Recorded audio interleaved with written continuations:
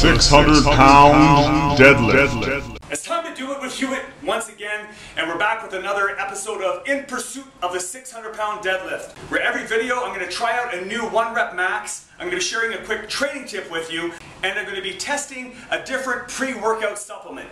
Like I talked about in my last video, I had to take a little bit of a layoff from heavy pulling due to injuries and the pursuit of some different training goals. But I'm getting back into training a little heavier now, and I'm looking forward to seeing what my 1-rep max is this time.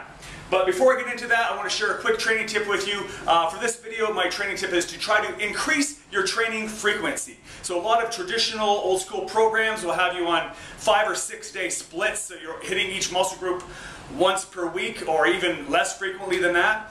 But if you can ideally hit each exercise at least twice a week, even 2 to 3 times a week, you will make faster progress in strength gains. And even for hypertrophy, it's beneficial, as long as you're allowing proper recovery. So I've now increased my deadlift frequency to twice a week. But because this is a very taxing exercise on your nervous system, I'm only pulling heavy once per week. And on the second workout, I'm focusing on more repetition effort or speed work.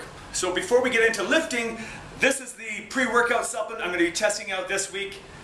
Super Freak. So I'm looking forward to trying it out. It has enough caffeine in it. I won't be needing to take my caffeine supplements in addition to this. I think for a half scoop it has about 200 milligrams of caffeine. So for a full scoop I'm looking at about 400 milligrams of caffeine. And we got some ginseng, L-tyrosine, some different amino acids, a whole bunch of stuff that's going to get me jacked and wired, hopefully.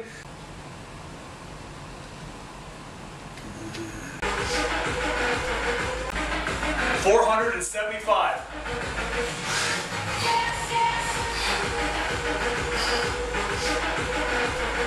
Getting closer to 500. Woo! Oh yeah!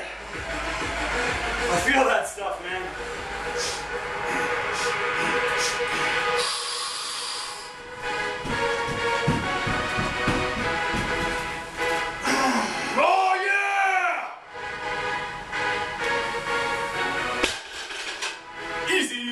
Okay, so my form wasn't perfect, but 475 went up pretty easy.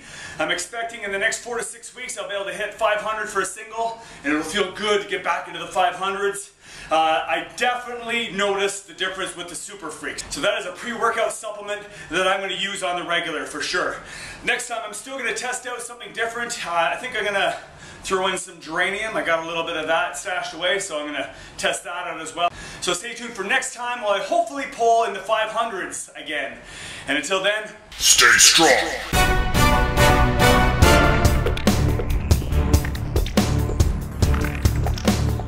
Hey, once again, it's time to do it with Hewett. Welcome back to another episode of In Pursuit of the Gun Show. This is part 4, and in this episode, we're going to be looking at exercises that challenge the biceps and triceps in their fully lengthened position.